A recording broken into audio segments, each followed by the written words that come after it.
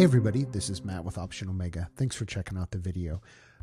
This video is a follow-up to our Option Omega 101 video. So in the Option Omega 101 video, we went through the different fields of the backtester, as you can see here. We went through and kind of described what a lot of them did, at least at a high level, and walked you through getting started in the app. This video has a different purpose. This is the 201 video, so we're going to be digging into a couple more advanced topics, and instead of just clicking on the boxes and saying, okay, this is how to use the entry time, and this is what adjusting the entry time does before you click run, we're going to go through more concepts of how to better perhaps use the app. So join us. I've got the chapter titles in the bottom of the YouTube description, so you can jump ahead to certain parts of the video or reference them again if you want to come back to them. Thanks. Let's get started.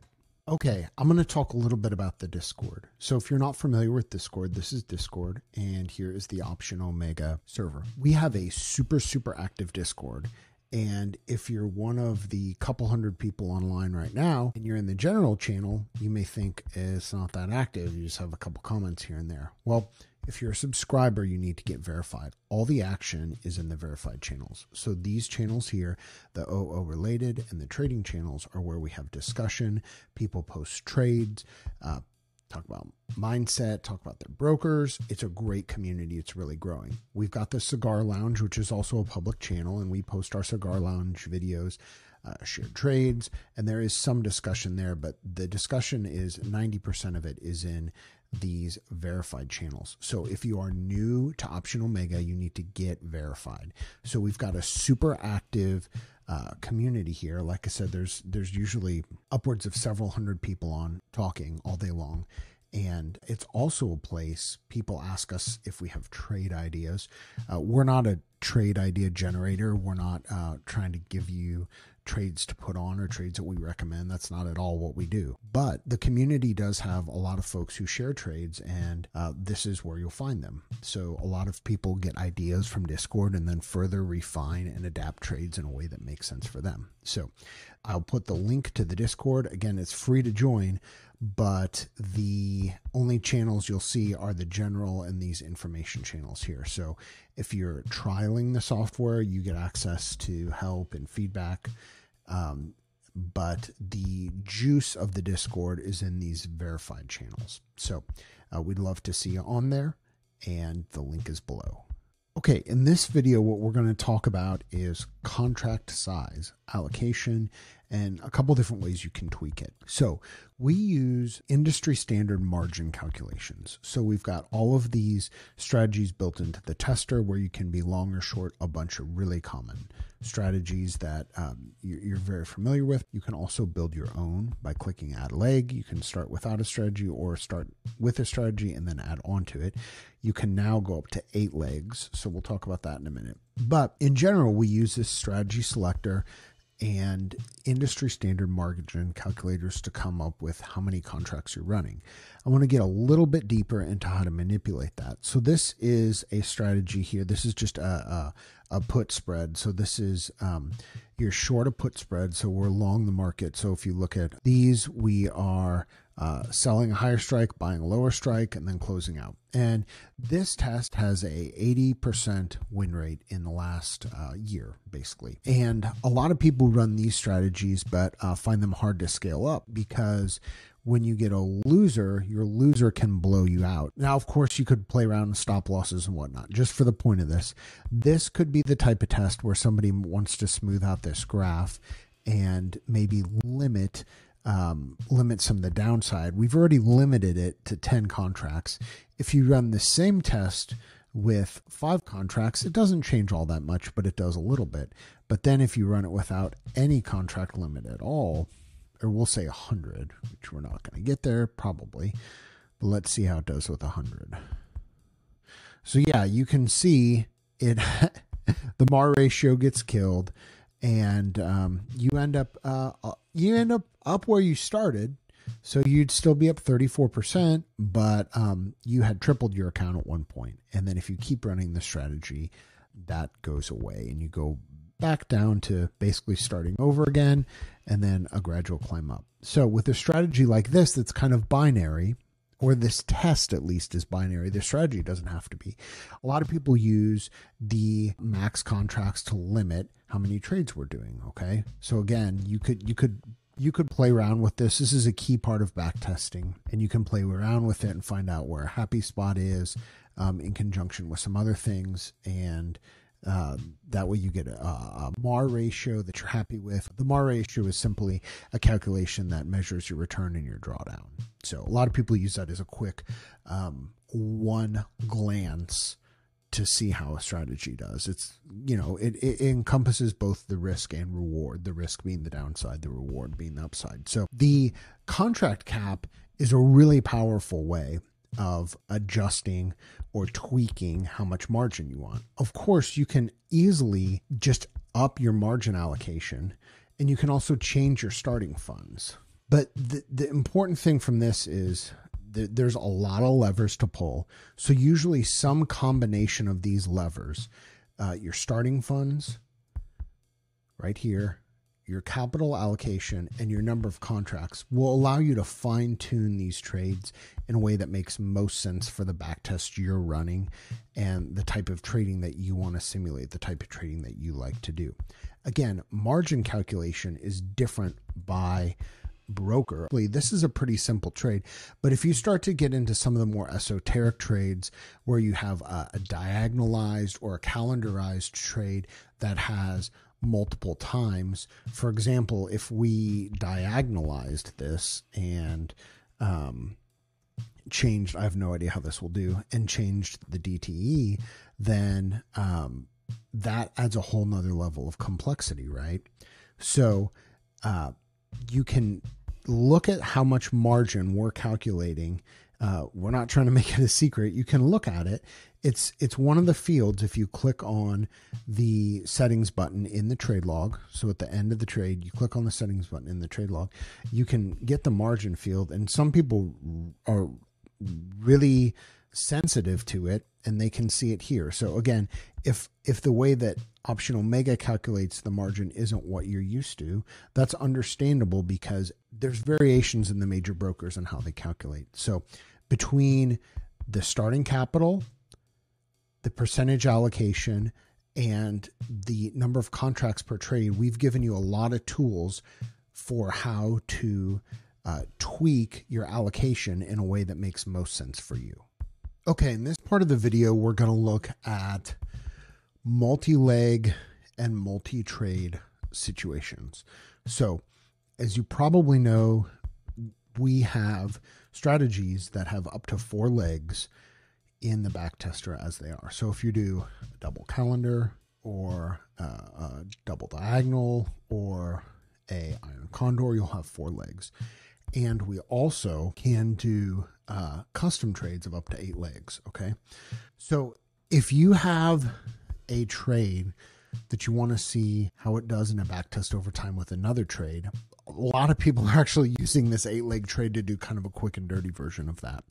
So you could take a put credit spread, and if you wanted to, in addition to doing a put credit spread, you wanted to do a call credit spread, and turn it into a different type of trade, you could do that very easily just by adding a couple legs. What I want to talk about, though, is a more in-depth way of looking at multiple trades, which is the portfolios. So in the app, you just click on portfolios and click on new portfolio.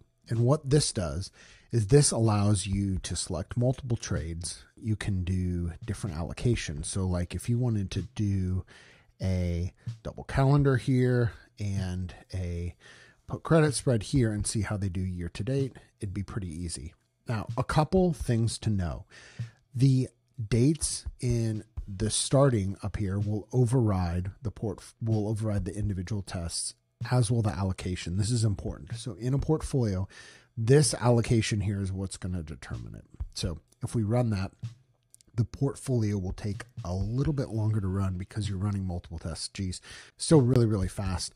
And I have no idea how this trade would do, but actually at one point in time, you're up quite a bit, not finishing the year quite as strong. But this allows you to play with trades in a whole new way. You can see how different trades will work You can hedge trades with different allocations. You can do all sorts of things. This is extremely simple. I only have 5 back tests here that I'm looking at, but this allows you to get very granular with the trades. So there's a lot of use cases for these. So after you run your back test, it's got a summary screen, just like a normal trade does. It also has the trade log over here, which shows the combination of trades. In addition, we also have a strategies tab, and here, I'll move it over a little bit. We've got a strategies tab right there, so you can see all the tests. And we've also got the daily log. So this is something that's unique to the portfolio and shows you kind of how it evolves over time. So the portfolio feature is extremely powerful. A couple other use cases. Now, I don't think I have any in this, but you can mix and match underlines here. So if you want to test how QQQ does in proportion to IWM or SPY, there'd be some really interesting pair trades. You can do some interesting long short ideas. You can use offsetting tickers to hedge each other. There's a bunch of different things you can do. Also, you can break down trades and get even more granular with their components. Okay, one of the most common ways that people would use portfolio to look at different segments is to take a 4-legged trade like this iron condor. So this is really simple. I've just got a year-to-date condor, 15 delta, 50 wide, open on Monday mornings.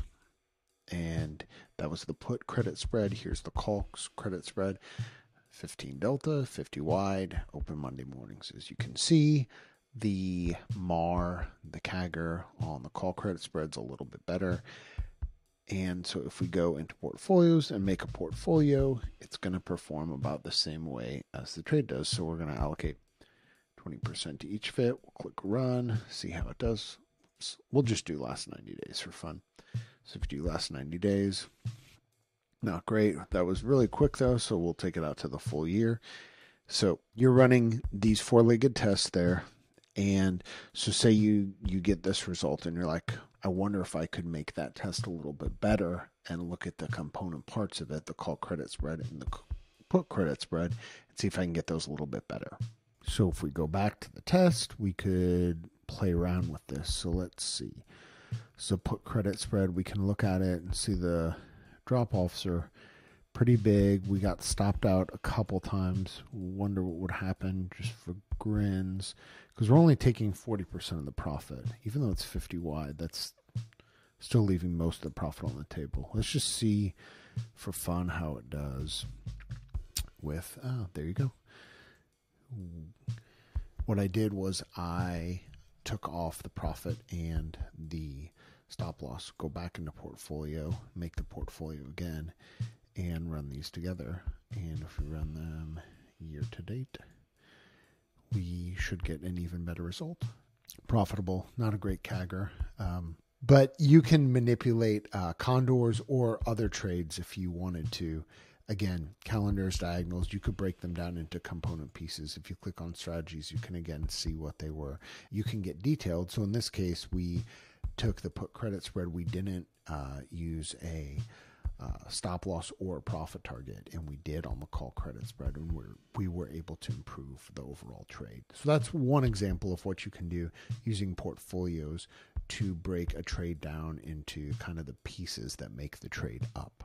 Okay, the final thing we're going to talk about is our custom signals tester. So this is an advanced feature. It's under the advanced options section in the Backtester. And I am on optionalmegadocs.com, which is our documentation website, link below, but it's optionalmegadocs.com. And you have to unlock this tester. And this file is kind of a mandatory read. I'll also link the video below, which we did explaining what the tester does. And I'll show you where it is here. Boom, it's right here. Just a quick conversation why you might want to use this tester. I had that question today. And basically the answer to that is there are signals. We have a lot of things you can test in the Backtester, but there are signal combinations that are unique to individuals. And so this lets you have a date, a time, you can have closing date and time, you can have buy, sell, what the strike is, quantity. You can get very granular with the data that you input, and you can test whatever signal you want. So if we look at TradingView, which is just one of the platforms, one of the many ways people do charting, you can see this is a pretty simple loadout of SPX, and I'm not going to really talk a lot about it. Other than that, I've just got VWAP and a few indicators here. If I wanted to test every time in the past month that we hit VWAP and I wanted to sell spreads against it, that is what I can use the custom signals tester for. So again, thank you for checking out the video and going through Option Omega 201 with us and looking kind of at the why and the how a little bit to use the backtester. We have annual and monthly subscriptions available, optionomega.com, and we hope to see you on the Discord. Thank you very much.